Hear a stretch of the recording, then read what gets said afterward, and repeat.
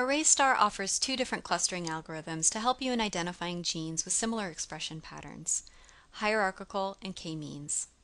To do either type of clustering, you first need to select the genes you want to cluster. For example, I'm going to select a group of genes from the scatter plot by clicking on one of these quick links. And this one selects genes that show a fourfold change between the two experiments I have plotted here. Once they're selected, go to Clustering, Hierarchical. And by default, when hierarchical is selected, the clustering will be displayed in the heat map. The heat map uses color to display the expression levels of my selected genes across each of my experiments.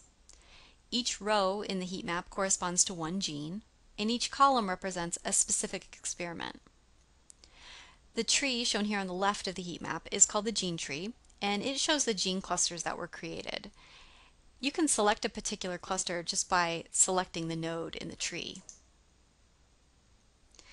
By default, the experiments in your project are also clustered during hierarchical clustering, and you can see those clusters by clicking on this Show Experiment Tree button. And now that tree is shown at the top of the map. Now, to do a k-means clustering, you again first make sure the genes you want to cluster are selected, and then go to Clustering, K-means. By default, when you do a k-means clustering, the clusters are displayed in the line graph thumbnails view. Each individual line graph shows a visualization of the data contained within one cluster. And to get a closer look at any of the clusters, you can just double-click on that thumbnail to open it in the line graph view. As you can see, the expression levels here are plotted along the y-axis and the experiments are plotted along the x-axis.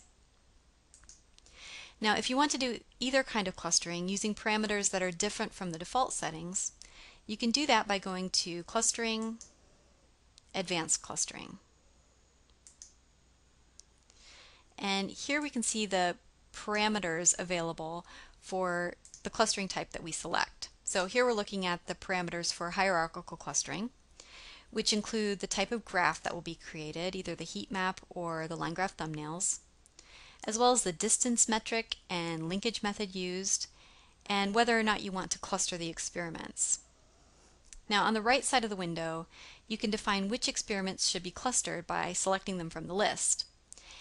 To cluster individual experiments rather than the averaged experiments within a replicate set, you can just expand these replicate sets and then select the specific experiments you want to cluster. For k-means clustering, you also have the option to define the number of gene and experiment clusters that will be created, as well as the number of trials and random seed used for the k-means algorithm. And each of these parameters is explained in depth in the help, which can be accessed by clicking on this button here. If you have further questions about clustering in ArrayStar or any other questions about our software, please visit our website at DNASTAR.com or contact us at support@DNASTAR.com.